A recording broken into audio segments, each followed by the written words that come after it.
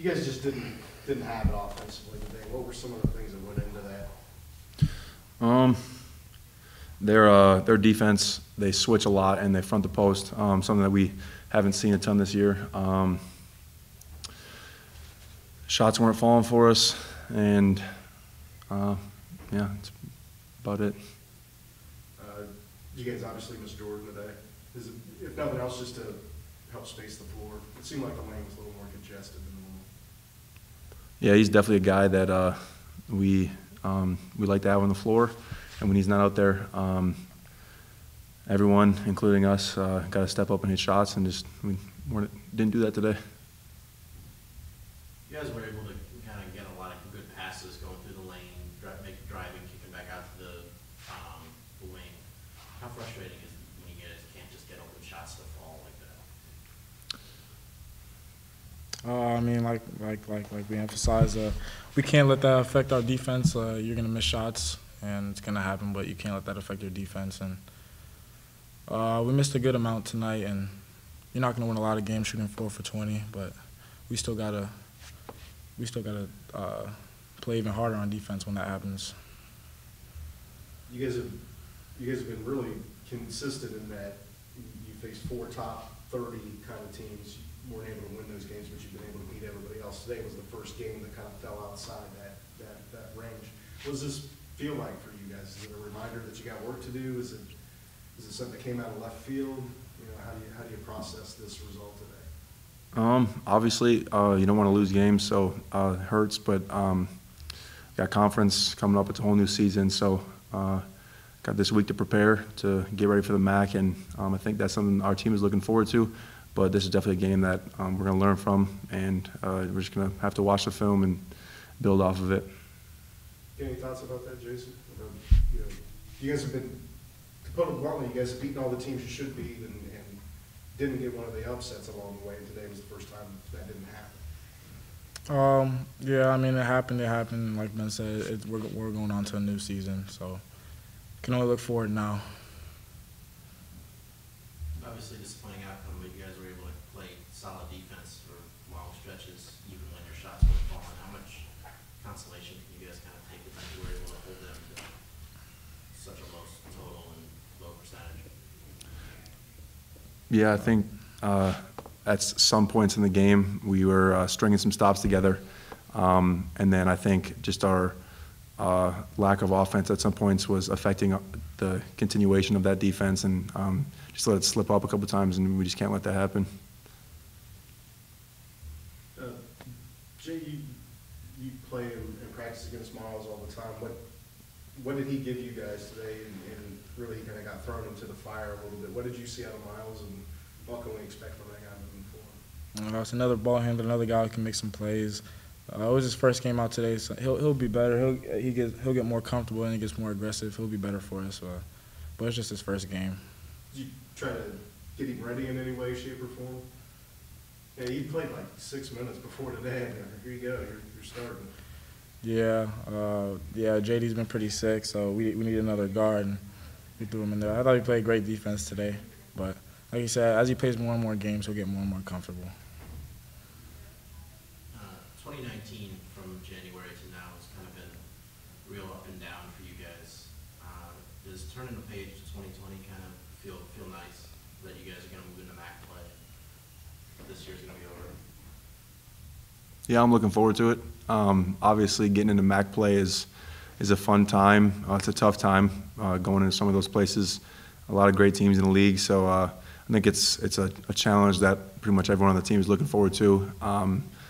And yeah, just going into 2020, just got to keep getting better every day. Jay, you and Ben played a bunch of minutes in conference play last year. This year's team's got a bunch of guys that haven't played any conference minutes. What do you two guys do? What do you tell that young group of guys you're working with that they need to get ready for or expect when conference games begin? Coach Bo just told us play with the chip on your shoulder. We all know everybody picked us dead last, so we're going to come out every night, we're going to compete, and try and prove some people wrong. Yeah, you guys struggled offensively all day today, Jeff. What were some of the reasons for that? What did you see from your view? Yeah, I think, we knew coming in it was going to be a grind out type of game, low possession. And, when you play a low possession game, you got to make shots. If you don't make shots, you got to get offensive rebounds and try to find a way to score. We talked about, the turnovers. We only have 13, but 13 in a low possession game is a lot.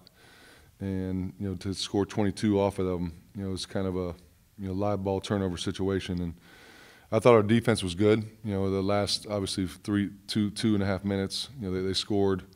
The last couple layups, we were trying to press and trap there. But, we just didn't make shots. I thought we got some good looks, especially in the first half. But it was really more of an intensity, loose ball, effort game the first, let's say, 13, 14 minutes.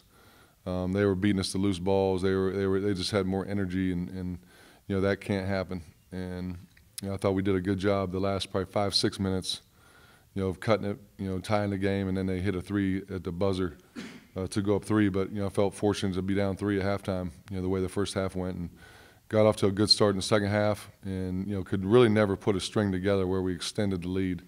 We missed some free throws, that we've made in the past down the stretch.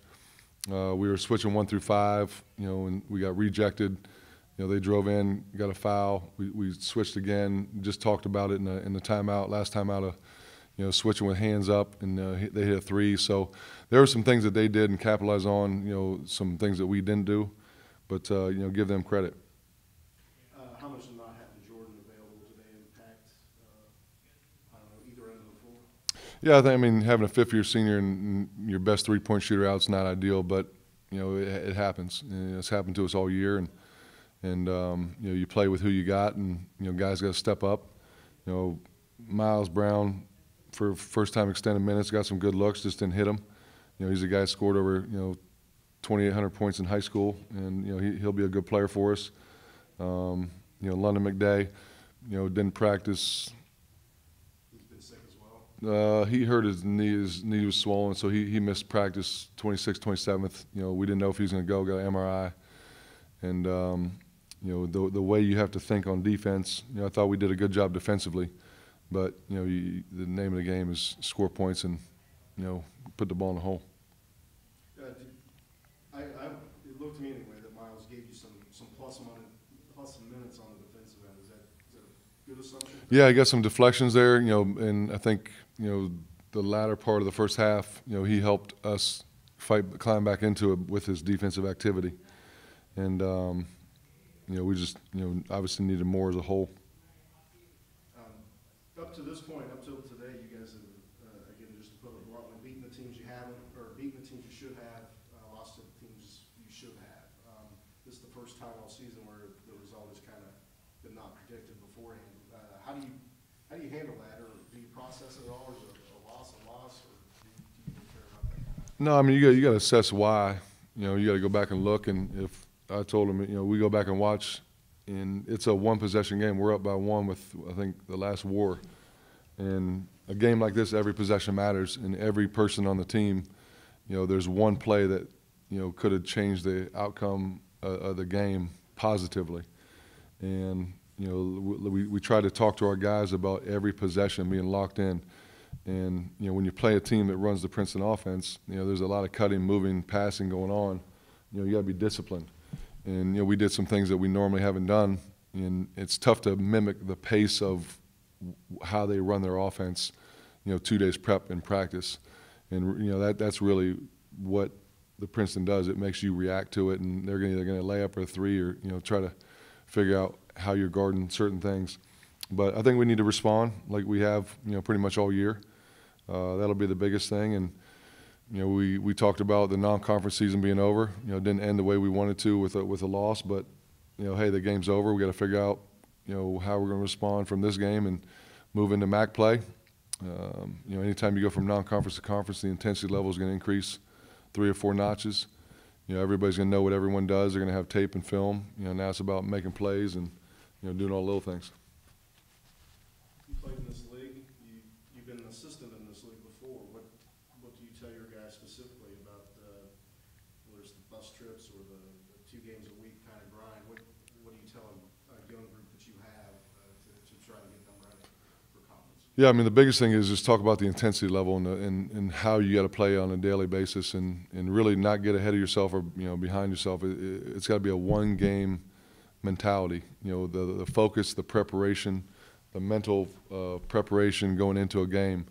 That's what it's going to take. And, if you sit there and look forward or ahead of who you have next week, you're not winning. And ideally, the formula is win your home games, win half your road games, and you're going to be in the hunt. And, we've proven we can win on the road, but, the focus and the mindset we had those first 2 road games, we didn't have tonight or the 21st. And, we got to get back to that. For long stretches today, you guys were struggling on the offensive end, but you guys were able to play good defense and keep the game close. How much kind of solace do you take that you guys were able to play strong defense like that? Yeah, I mean, it kept us in the game. And, we knew coming in that, like I said, it was going to be a low possession. And our defense really kind of stuck it, kept us in it. And we just kept hanging around. And, when we got up 1, I think we took a timeout with 4:14 left. And then even going into the last war, it was like, hey, every possession now, we got to get stop, score, stop, which we've done in our other games to extend the lead. And, tonight we just didn't do it and, give them credit. You feel like something like the Agbada's 5th foul combined with the made 3 kind of took the air out of him a little bit? Yeah, a little bit. I thought we got a little dejected after that, and I didn't see the foul, his 5th foul. And obviously the 3-pointer that he hit, would have been big. That's a momentum changer. And, I'd have to look at the tape and see, but, it's part of the game and, you have to move on. So it's like, hey, that happened. You can't let a bad moment turn into a couple other bad plays. You got to regroup on the next play, get a stop, come back down, score. Ben Foster, not Ben Foster, Nolan Foster was available today, but didn't play much after that first run. I know he'd been out for a couple weeks now. Was that more him just not quite being ready to go, or did he re-injure something when he got in there in the first half? No, I thought it was more Nate, what he could give us on the offensive end, making shots. We knew that, it was going to be a premium to make shots, and Nate gives us that ability. What you take away, from Nolan and Nate defensively, and same thing offensively. And we just felt like we needed an offensive, spark there. So it was more dictated on style play and, who we were playing. Anything else? And just to be clear, Jordy, it was an illness kind of deal. This for him missing today. It's not like that. Yeah, he came down. I think Christmas Day he called me, and was throwing up, wasn't feeling well, and I think that part's over, and it was good to see him today. So I think it'll be a short-term deal.